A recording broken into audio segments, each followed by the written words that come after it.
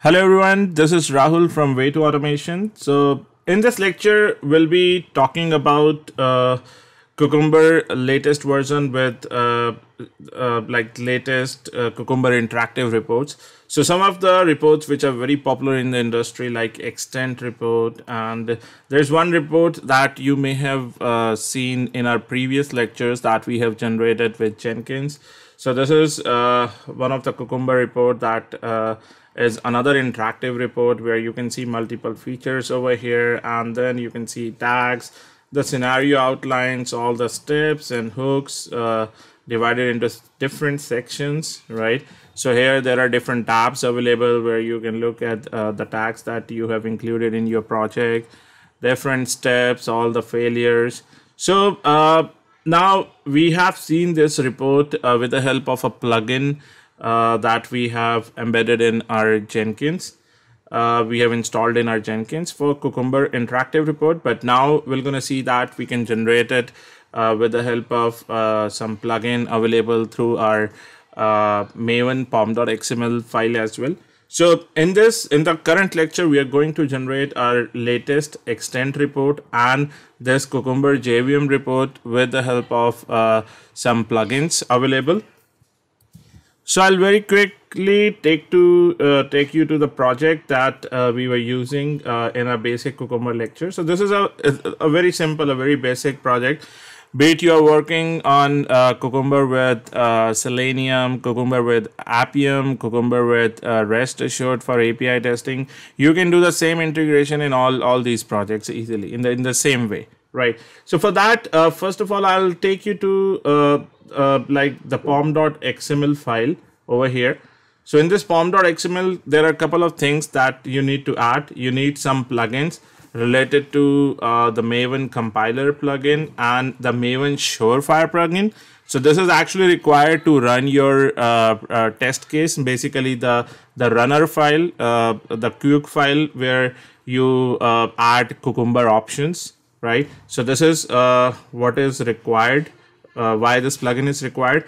And then this is the latest Cucumber JVM reports plugin. You can search this in the Maven repository itself and try using the latest one. Just search for Maven Cucumber reporting. You'll get it in MVN repository. So this is what the Maven Cucumber plugins. And here you can see the latest one that I'm using as of today is 5.0, and this is the dependency that you would be needing. So you can read more about their project in their GitHub repository as well. They have a GitHub repository. If you search for Maven Cucumber reporting GitHub repository, you're gonna navigate to their GitHub account as well. So this is where you should be able to read about the project. There are many repositories available, and see these are this is what the plugin that I have actually taken from here, right? And I've included same plugin in my project with the latest version itself. So there are some phases like some Maven phases, verify, and a goal generate to generate these reports. So over here, you can specify your project name, then the output directory. Generally, we keep it in the target folder of Maven itself. So in the target folder, there'll be a folder generated Cucumber reports. In that, you're going to have another folder advanced reports. In that, you're going to see that report. So this will be the output directory of your report. And this Cucumber JSON file is very important because the report will be taking the data from the JSON file itself. Right, and then there are some plugins which you can keep it as it is, no need to change. These are basically your reporting directory itself. And if you go down, then there are some dependencies that you need to include, like JUnit dependency, the Cucumber latest 4.8 version, which is the most stable version as of now. And then I'm taking it from IO Cucumber itself. Don't take it from Cucumber like Cuc info. Don't take it from there. So all the latest ones should be from io.cucumber. Right, so you can include Cucumber JUnit or you can use Cucumber TestNG as well, right? So this is up till here you need it for the Cucumber JVM reporting. So we are including two reports in it. One is the Cucumber JVM report and the other one is the extent reports. So that we'll be generating it with the help of another plugin that we need. This is the extent report for plugin. Basically, this is a dependency that you need to add. So this is extent Cucumber for adapter. This again, I have taken it from the Maven repository. The latest one as of today is 1.0.12, right? So this is the plugin provided by extent reports itself.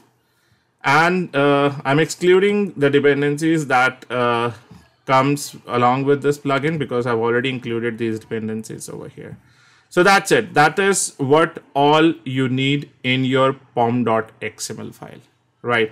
So this is very important. These plugins and these dependencies are very important for this project to generate these reporting part, right? If I talk about specifically about the JVM reporting, then for JVM reporting, you just need this plugin. That's it. Only this plugin is required. But for extent reports, you will need some additional files that you need to keep it in your resources. So these are the two additional files. One is the extent config file, which will gonna generate the layout of your report. Like you can give the title of the report name, where should be the chart location. There are a number of other properties, but these are the by default properties which are required. So a theme should be a standard, like a white theme or a dark, a black theme, right? You can do these changes over here, right? And then you would be needing this extent.properties file to start this extent reporter, to tell where the config file is and to provide the output where the HTML file should be generated. So here you can change the HTML file name based on the name you want to give. And this is I'm actually generating it inside target folder itself. So like the previous, like we have seen JVM report as well, I'm generating inside the same target folder, and same thing for the extent report as well. I'm generating inside same target, Cucumber reports, advanced, extent reports, and here the report should be generated, right? So basically when you execute the stuff through Maven, everything gets generated inside this target folder. So you're gonna find them over here. Inside Cucumber reports, you will see advanced report, Cucumber HTML, and Cucumber extent reports. So these are the JVM and these are the extent reports, right? So for the time being, what I'm going to do, I'll just clean this project. I'll do Maven clean, run as Maven clean, so that everything that is inside that target folder is now gone, right? So everything is deleted. We'll be generating new set of reports itself, right?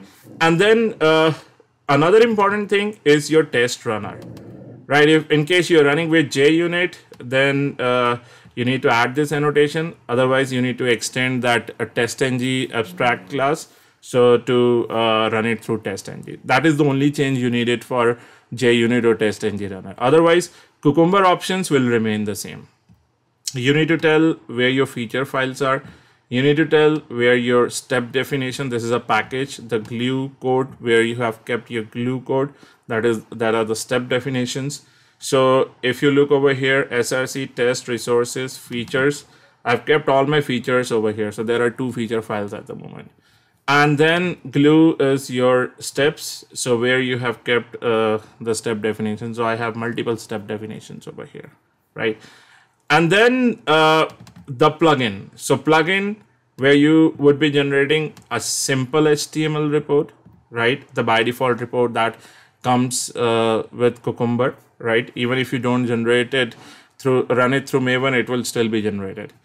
Then where you'll be generating these JSON. So inside the Cucumber folder, I'm generating Cucumber JSON file. I'm generating a Cucumber XML, the results in the form of XML as well.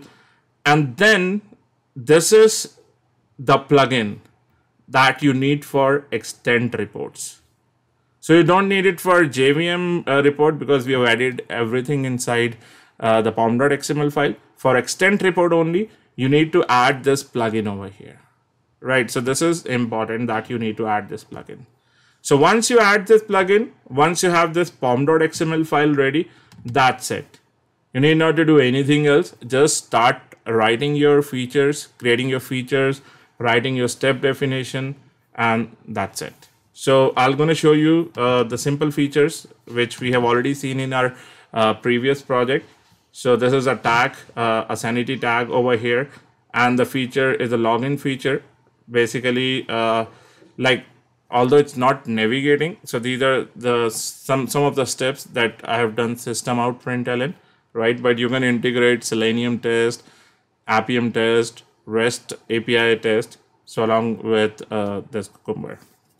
So these are some of the scenarios, some steps that I've written. This is the first feature file. This is the second feature file with multiple scenarios over here, a background, right? And then this is the step definition. So where we have some hooks, some tagged hooks, right? Then given, when, then. So all the steps written in features are mapped with the step definition, right? If you see over here, so you can see everything. There are no errors over here. All these things are actually mapped. If they're not mapped, then you may gonna see some prompt over here mentioning that this particular step is not mapped with the step definition. So this is the second step definition that includes one step only, right? So this is all about this project, and how are we going to run it? We'll be running it through Maven in order to generate the reports. So we'll be there are many phases of Maven. So the phase that we're going to use is install. So I'm going to say run as Maven build. So first we're going to run clean, and then we're going to run install. So let's run it and let's see the output. See, 4 tests, no failure, and build success. About to generate Cucumber reports, and you can see, so this JSON contains 2 features. And now if you refresh your project, you're gonna see in target folder we have Cucumber HTML report. So go to index.html and open this, and you're gonna see this is a plain report that comes by default with Cucumber, right? So many of you are already familiar with this report. And now if I go back to Eclipse and see, this is Cucumber report folder that is generated, and inside it you'll see Cucumber JSON and XML file. If you open this XML, you can see these are the JUnit tests that are passed. For JSON, you'll again see a JSON file with pass status for every test, scenario outline, right? So reports generally take this data. So you need to, this is mandatory to generate these JSON files for the reporting part.